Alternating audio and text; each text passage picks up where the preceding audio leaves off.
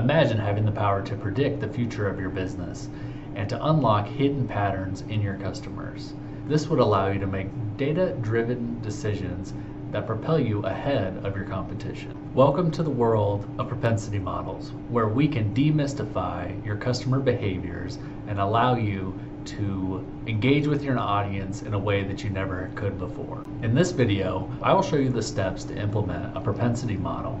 Welcome to our step-by-step guide of implementing a propensity model. A propensity model is the key to unlocking powerful insights into your customer behaviors. Let's get started. As with any data initiative, the first step of implementation is data strategy. A data strategy is responsible for defining the goal of the project, the data available to feed the project, and ultimately sets an end outcome for the project to be successful. A well thought out data strategy is the key to getting the most out of your data initiatives.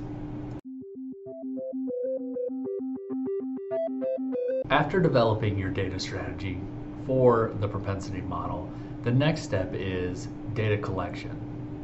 In the data collection phase, we're looking to build the backbone of the model by finding relevant data to our model outcome. This should be relatively easy if you're using your data strategy as a guide. For examples of data that you might be collecting, look in the video description for a link to our article on propensity model, where we describe in detail the types of data that you can find.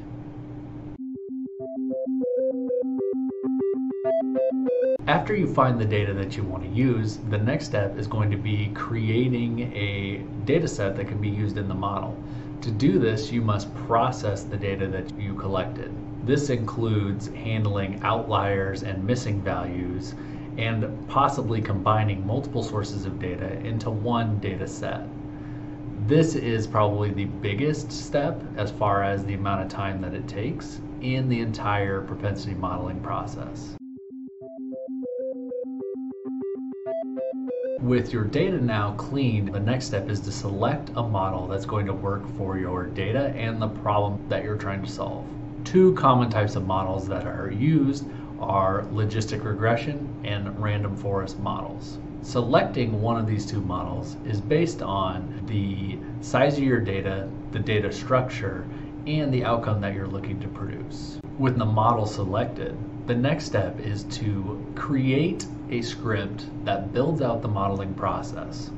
This is often done in a tool like R or Python and can be implemented by a skilled data scientist or statistician in order to maximize the output of these models. Two things that you'll want to optimize when doing the model building process is both the accuracy and the stability of a model. If a model is accurate but will not last a long time, it is not as useful as a model that is slightly less accurate but is stable and will last a lot longer. After building out the model, it is necessary to implement the model for the business to be able to use the model. A common deployment strategy is to use decile scoring on the output of the model. For instance, if it's a response model, you may only try to contact the top 10% of the customers in the file. You might have thought that implementation would be the last step, but that's not true. Once you implement the model, you need to know that it's actually doing its job. So that is why reporting is the final step. When we're building out our reporting, we want to be able to check regularly on our model performance to make sure it's working. This should also be in an easy to use view that gives you all of your statistics you need to know to understand if the model is working and if it's producing the desired result that was defined in the data strategy. Congratulations! If you went through all of these steps of implementation, you'll have a working propensity model that's driving business value for your business. If you're looking to understand what that business value might be, if you look in the video description, there's a link to the next video that'll give you a real case study of a propensity model that was implemented in a business.